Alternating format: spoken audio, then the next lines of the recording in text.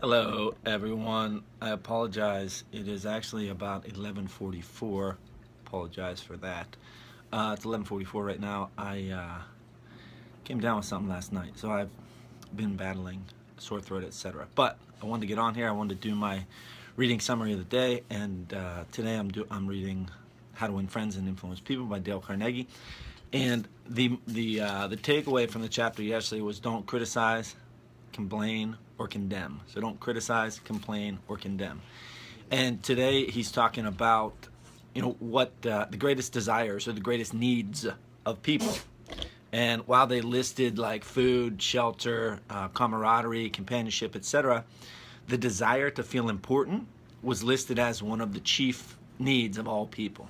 So the desire to feel important. And when I, think back in what you do, like why do you do what you do? Is it to feel important? I guess deep down, with the UFC or reality TV, yeah, I guess like the feelings, being deemed kind of important. So that got me thinking, about it. And it also talks about, in the book, he says that if you tell me how you get your desire to feel important, then I'll tell you what type of person you are.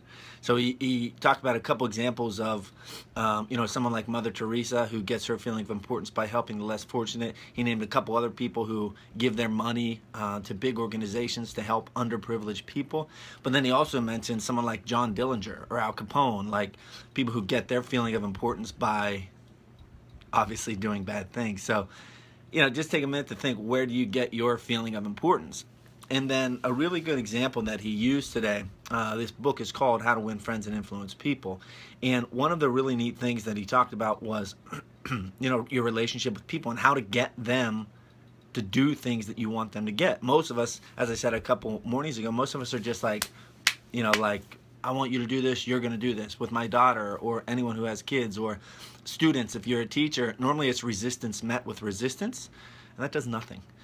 So he talked about an example of Charles Schwab. Charles Schwab was the first American businessman to be paid $1 million a year. And a cool little note here is the fact that there were no taxes at that time. So if you made $1 million, you made $1 million. And $1 million, you break it down, they said it was over $3,000 a day. So $3,000 a day today, $1 million, that's a stinking lot of money. But he was asked, Andrew Carnegie, who paid him the $1 million, who was the boss, he was asked why he pays him that $1 million. Was it because he knew more than anyone else? Was it because he was a better worker than anyone else? And Charles Schwab said, absolutely not. Charles Schwab said, I was paid this salary largely because of my ability to deal with people. That's it. His ability to deal with people. And that's what makes him worthy of $1 million back in the day. The ability to deal with people. And I remember hearing an anecdote not too long ago where a young kid went to an office. He was just working in the office. And he was observing everything, and he noticed the guy who got paid the most money was hardly there. He noticed that guy was not in the office. That guy was not doing his work.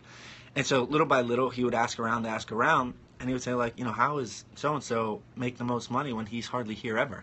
And they said, well, he has the personal relationships. He has the personal relationships. There you go, people. Obviously, you got to study, you got to learn the facts, but learn how to deal with people. I'm in the same boat. Don't worry. I hope you guys enjoyed this. This is day number 5, I believe, and I'll be coming back hopefully tomorrow morning, not at 11:48 tomorrow morning, tomorrow afternoon, but hopefully in the morning if I feel better. I want to remind you all, please, if you haven't, check out the podcast, The Fighter's Mindset. And my goal, I think I have about 150, maybe 200 views with these videos. I would love to get 1,000, 2,000 by the end of this 30 days. So if you could, if you enjoy it, if you appreciate it, just hit share, retweet, repost, whatever it is. Spaniard definitely appreciates it. Have a great one.